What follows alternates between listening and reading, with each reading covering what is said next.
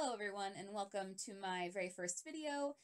My name is Laura or Lorebany and I'm starting a bunch of Sims videos on this channel. I'm not going to get, this too long of an intro here, so I just want to get straight to the goods here. But this is a create a sim for the challenge that I'm planning on doing, which is the Cowplant challenge. And I don't have the rules in front of me right now or anything, but when I actually post the first episode of the gameplay after this, I'll go more into detail about the rules and what I'm trying to accomplish. But here I just want to explain kind of the backstory of my sim, what I'm planning on doing with her, because I don't want to just create a sim and have her just be like this normal sim. So I want to add a little bit of oomph and a little bit of story. And so what I decided to do with this sim is that she is an alien from 6am, and she crashed in Oasis Springs, which is like basically the home base of anything weird. Because I kind of think Oasis Springs, strange town. Anybody? Sims 2, So she crashes there, but she can't get her ship going again. And so she's like SOL.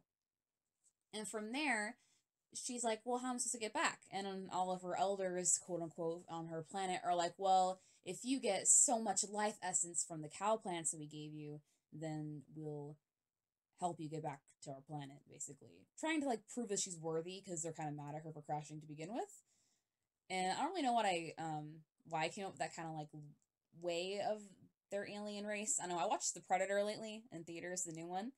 So maybe I'm thinking of like, the Yautja and honorable aliens. But anyway, she's going to plant a bunch of cow plants. That's her goal, which is the goal of the challenge, is that a sim needs to plant 10 to 20 cow plants and kill 50 to 100 sims with said cow plants.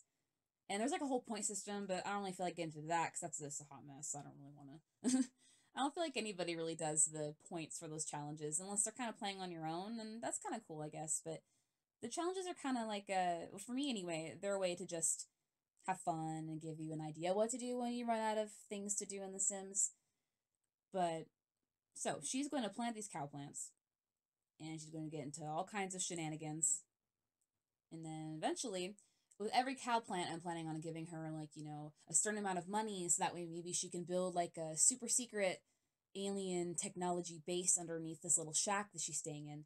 And I already built the shack for her. I recorded it for, like, a speed build type of thing, but it didn't really, it was very small and very quick, and I'm not the best builder, so I was like, I don't really want to post this because it's kind of, I just didn't think that it was entertaining enough, so I'm posting the create a sim just to explain everything here, and then I'm really excited to get to the goods. I feel like recording for a create a sim or like a voiceover or something like this is a little harder than recording audio for a gameplay, you know what I mean? But anyway, I wanted to give her lots of crazy outfits because obviously she's not from this planet. I want her to be like, what do humans wear? And so she's just wearing all this weird stuff. And some of it's kind of normal, some of it's kind of hip. But like, I had this custom content side pony that I thought was perfect because it's like kind of like 80s/90s-ish. And so she's like, humans love this look. And people don't really wear a look like that anymore. I mean, it's kind of come back in style, so I digress. But her alien outfit that's coming up in a few minutes here is just her normal like alien suit.